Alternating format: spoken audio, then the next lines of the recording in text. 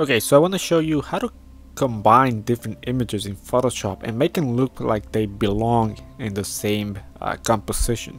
So in this case I have this picture here of the woman in the beach, and then I have a leopard image that I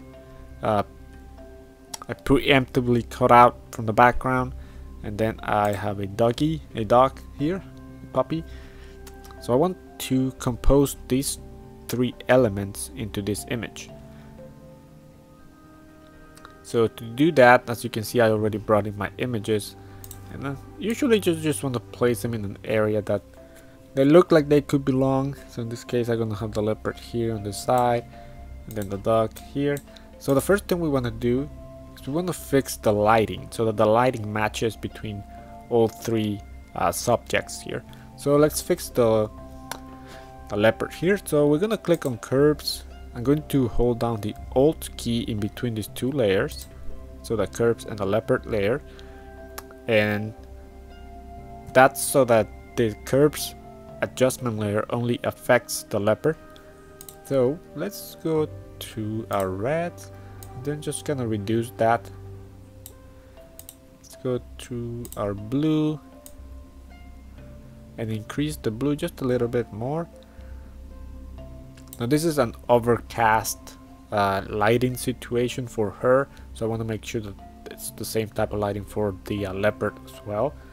So I think that looks okay.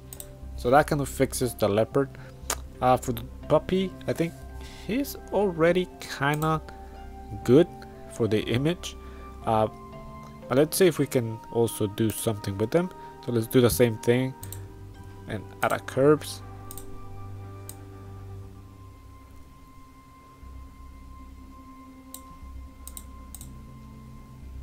Okay, I think that looks fine. So for the leopard, we want to fix the shadows, because he has no shadows at all.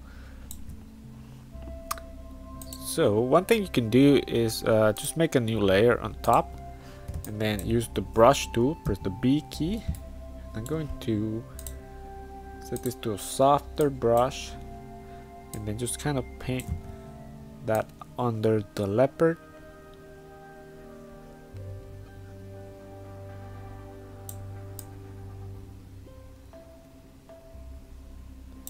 There we go, and then we can just change the opacity. Kind of something like that. Obviously, I would recommend you just take your time and then just make sure that it's not so cheaply made.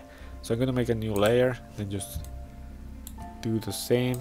Maybe just a little bit darker underneath him.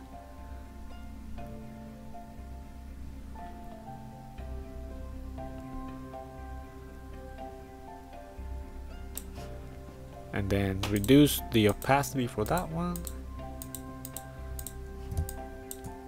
Okay, so that's semi okay. It's a little bit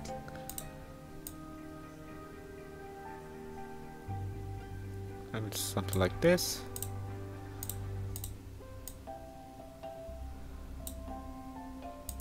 Okay, I think that looks better. I think that grounds the leopard a lot better.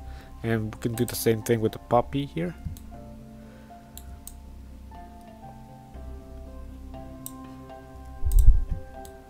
Just kind of paint that in there.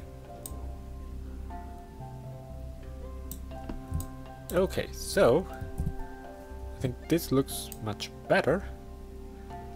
And for the final composition, I want to like maybe do our levels on the whole thing. Give it a bit more contrast. Then I'm going to change the just the overall lighting on the whole thing.